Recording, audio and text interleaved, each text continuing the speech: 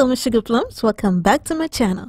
In today's DIYs guys, I'm gonna be showing you how I transform two wooden high chair that I have at home into something very nice and comfortable for my kids, because they are the one who use them to reach the dining table, so might as well make them so comfortable for them, because those chairs are so hard. If you sit on them for more than 1 minute, your butt starts to hurt. So guys, I hope you stay safe. Let's go ahead and jump into that tutorial right now. So this is a chair that I'm going to be using. I have a pair of them, but I'm showing you the DIY for one. And then first thing we're going to be doing guys is like using some metallic rose gold spray paint, and I'm going to go ahead and spray paint just the legs for it.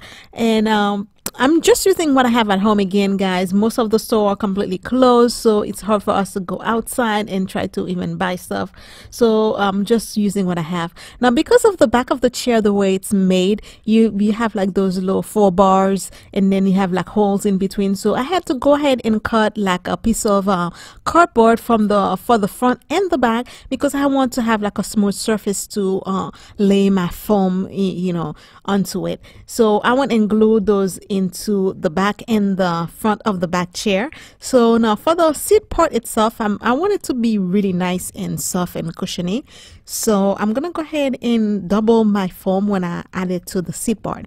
So basically I went and glue a piece of foam first to the seat part, and then I'm gonna go ahead and repeat the same thing and add another piece of foam to that foam. So, and also once we finish with doing that, this is what it looks like. And then for the back of the chair, I'm gonna just go ahead and use one piece of foam. We don't need it to be like super, you know, cushiony. It's cushiony enough for that way. And but the one thing that I did, I flipped the foam, you know, to go over the top of the chair to the back, because I want to have a very nice round and soft, you know, top of the chair like this. So I went and staple the rest of the foam on the back just like so, and this is what it looks like. Now to make the tufting part, because of the way the back of the chair is made with those 4 low bars, we don't have a lot of option, so I'm just gonna go ahead and do like 2 big diamond tufting, and making sure that you know, each one of the button is fall exactly where I have the wood part of the, you know, the low bars. So this is what my low tufting gonna be looking like. It's like 10 centimeter across and 19 centimeter from up and down. So after we finish marking our diamond tufting, I went and flipped the chair over and removed the seat part of the chair, you know, from the chair itself. That way it'll be a lot easier for us to just go ahead and add the fabric to it. So place the seat part of the chair on top of my fabric, and this is the fabric that I'm going to be using. It's very pretty, very soft. I absolutely love it, and it actually goes with my dining table because of all the colors that I have on it. So the one thing that you have to make sure if you're doing anything like this guys, is make sure that you don't cover the holes where you have to screw the seat part of the chair back. So I went in doing that. After that, now for the frame part of the chair, we're gonna be using the same fabric but without any foam on it. We're just gonna go ahead and measure cut low piece, and then we're gonna hot glue it, you know, to the frame just like so.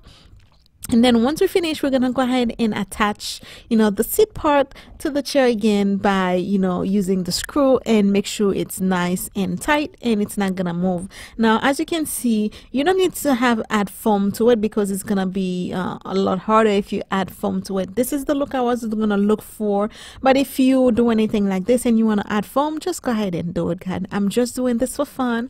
I'm just doing this for my kid in this time that you can go out to, you know, to do anything. Every store is closed. I'm just using what I have at home. And on that note guys, I hope that you all being safe, and you staying safe at home, and being very careful, you know, and try to distract yourself with, you know, entertainment, and be happy, and don't be so frustrated. You know, I know it can be really hard. Yeah. So after I finish adding the seat part to the chair, now we're gonna go ahead and cut, you know, the part that we have to add a button. We're gonna make the holes, and then once we finish doing that, we're gonna go ahead and add a fabric. And I've done tufting many times on this channel before, so I'm not gonna bore you with that, guys. So you know the ways it's done. Put your fabric, make sure it's nice and, you know, tight, like, you know, lay out really nice and flat, and then find the holes. And you can start in either way, guys, top, bottom, you know, whatever way it's comfortable for you. This is how you start. I started at the bottom this time around because that was the part that was more comfortable for me to start. There is no rhyme or reason why you start, you know, from top or bottom. So once I finish stapling the diamond tufting, I went and make sure that you're gonna pull your fabric really tight so you can, you know, staple it on the back. And as you can see, I'm just doing a little plate right there on the side of a diamond, just to make it nice and tight at the when you pull it to staple it at the bottom, at the back. It can be really nice looking. So for the corners, I'm just gonna go ahead and fold it over like this. Again, just make sure you pull it really tight, like your fabric, and then when you know, staple it, you don't have any loose fabric looking, you know, all messy and stuff. So after I finish, you know, staple my fabric to the back, I went and cut the excess, and also removed the excess of the foam that was left on the back because we don't need all that foam. Now to cover the back, all you have to do is take the same fabric, flip it over with the right side down, and then you're gonna go ahead and use your staple gun. And then I went and do like a row of staple gun, trying to stay like a straight line as possible and making the staple close to each other. And once you flip it back down, it's gonna be looking nice and neat like this, so you don't have to worry about that. That you can use this is one method that you can use, but there's plenty of other methods that you use.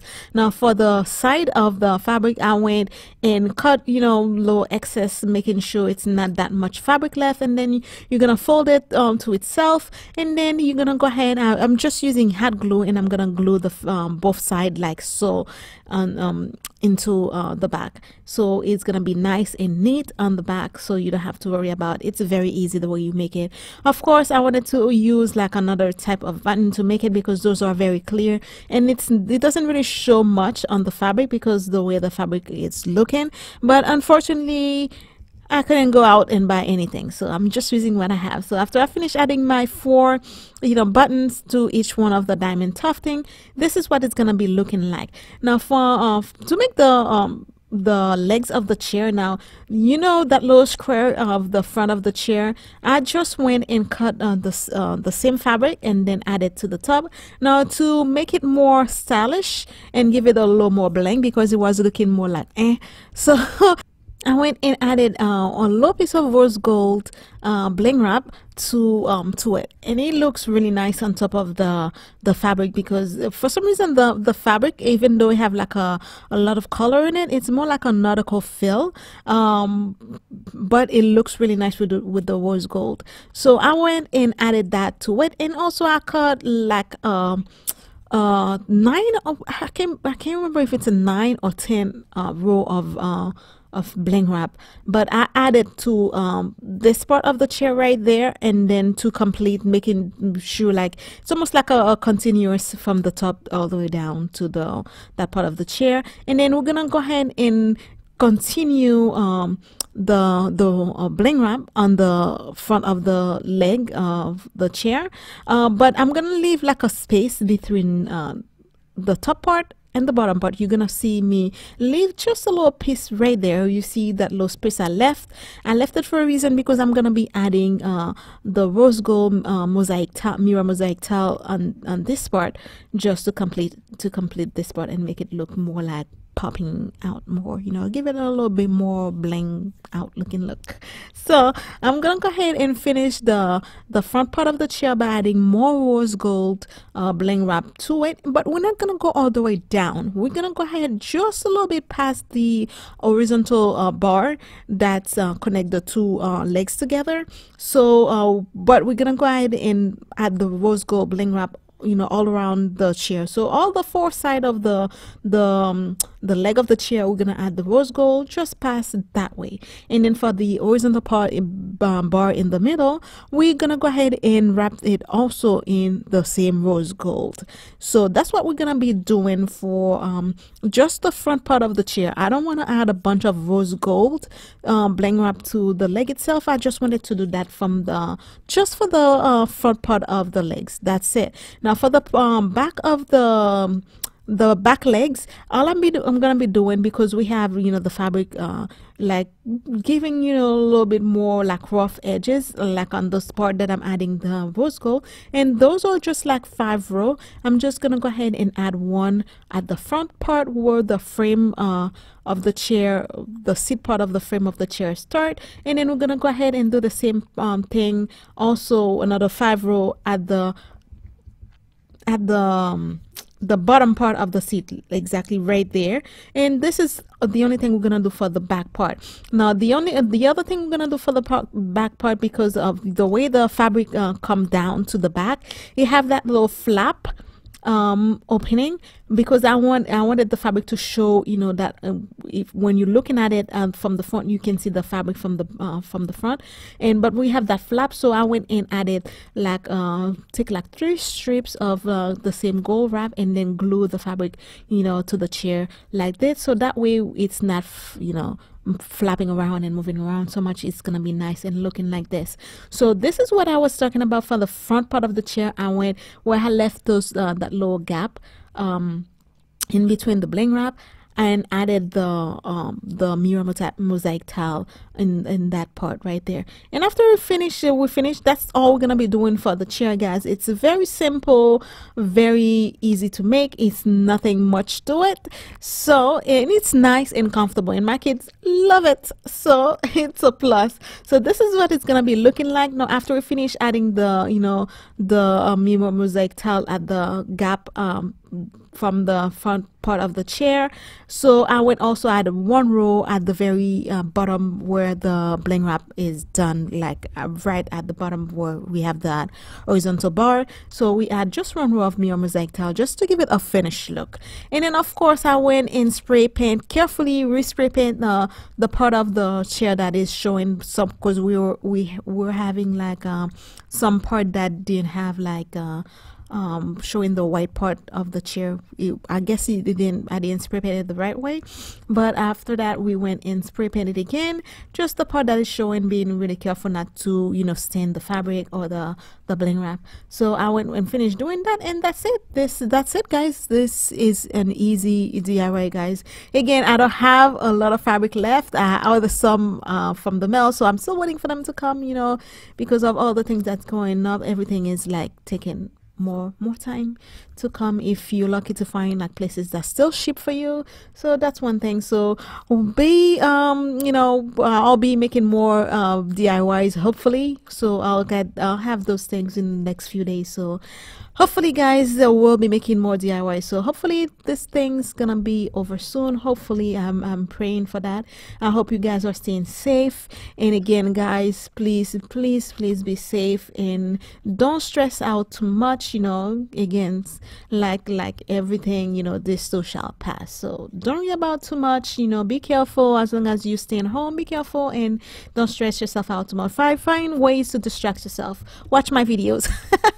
So there we go, guys. So this is don't forget to go ahead and subscribe to my channel if you haven't done so. Don't forget to go ahead and hit the notification bell, like this video and share it if you like. Give me a thumbs up. I love you guys. Leave me a comment, and as always, guys, I'll see you soon next week, or by the end of this week. We'll try to find other stuff to make for you guys. I love you so much, and as always, guys, be safe, be blessed, and stay blessed and stay safe. I love you. I'll see you next week. Mwah. Bye.